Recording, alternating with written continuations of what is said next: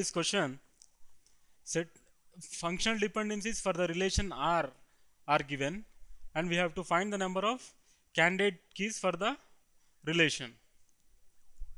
The given functional dependencies are: A gives BC, CD gives E, B gives D, and E gives A. So let us find closure of A.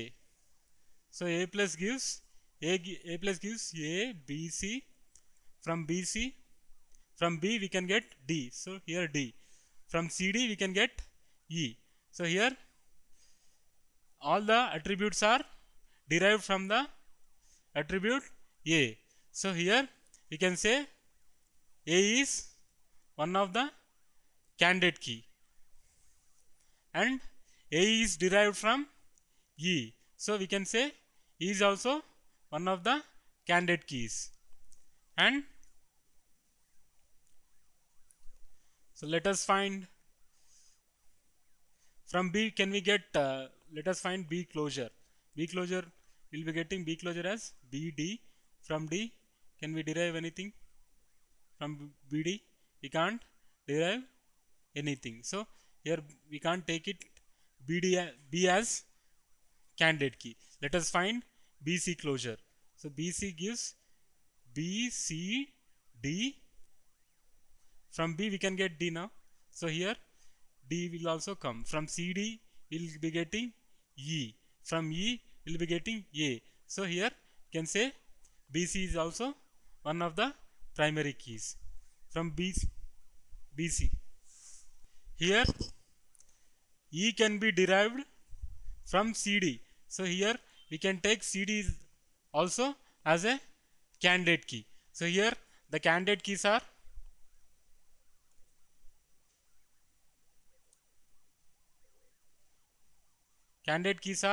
A, E, B, C and CD. So total there are 4 candidate keys. So here correct option is option C. Here the question is choose the advantages of object oriented methodology. Here 4 options are given and we have to choose the correct option. So if we see options A, B and D, they are the advantages of object oriented methodology. But if we see C, it states that OA object oriented methodology designs do not encourage more reuse. Here option C is wrong. Why? Because object oriented methodology encourages and facilitates reuse of software components. So, and this is the main advantage of object oriented methodology. So here A, B and options A, B and D are advantages of OOM. So here correct option is option B. Is for the digital circuit shown in the given figure, the output 0001 initially. After the clock pulse appears, the output Q3, Q2, Q1, Q0 will be. Here initial state is 0001. See, after giving the first clock pulse, what about the status of the Q0?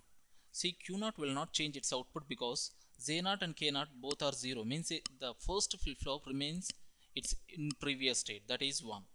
But Q1 toggles because J and K both are equals to 1. That means the flip-flop 1 acts in toggles mode, that is Q1 becomes 1. What about Q2? Here Q2, J2 and K2, because it depends upon the previous output state of the second flip-flop, that is Q1. Here Q1 initially is 0, hence it will not change its own state, that is 0 itself. Q3 also will not change its state, hence 000011, hence option B is correct. Which one of the following is /R true? Option A, the total number of keys required for a set of n individuals to communicate using public key crypto system is 2n plus 2. Option B is the total keys required for a set of n individuals to communicate using secret key cryptography is n into n plus 1 by 2. Option C, both A and B are correct. Option D, none of the above. Actually, for example, secret key means it is a symmetric key. Source and destination will use the same key for communication. If source encrypts the data using key K, the destination will decrypt the data using the same key. For two users to communicate, one key is required. For three users to communicate, for example, three individuals, let us suppose user 1, user 2 and user 3. These two must share one common key. These two must share one common key. These two must share another common key. A shared common key must be there. So for three individuals, we require to have three users. For n individuals, we will have n into n minus 1 by 2. This is for secret key. So 3 into 2 by 2. For three users, it will be 3 keys. That means using secret key cryptography, that is a general symmetric encryption, if there are n individuals to communicate, we require to have n into n minus 1 by 2 number of keys. But it is given as n into n plus 1 by 2. So option B is wrong. And option A, total number of keys required for n individuals to communicate using public key cryptography is 2n plus 2. Actually, public key cryptography means source and destination. Any communicating party will maintain two keys. One is the private key, other is the public key. So for destination also should have its own private key and own public key. No two users will have the same public key, no two users will have the same private key. So every user will maintain two keys. For n users will maintain 2n keys. It is given as 2n plus 2. So it is also wrong. Option C is wrong because it is saying that both A and B are correct. So option D. None of these. Because the secret key requires n into n minus 1 by 2 number of keys for n individual users. Public key requires 2n keys. Option D is the right option here. Certain computer provides its users with a virtual memory space of 2 power 32 bytes. The computer has 2 power 18 bytes of physical memory. The physical memory size is 2 power 18 bytes. The virtual memory is implemented by paging and page size is 4096 bytes. A user process generates the virtual address 11223456. Which of the following bit combinations are used as the displacement? So here any virtual address in a paging system will be divided by two parts. That is page number and the displacement.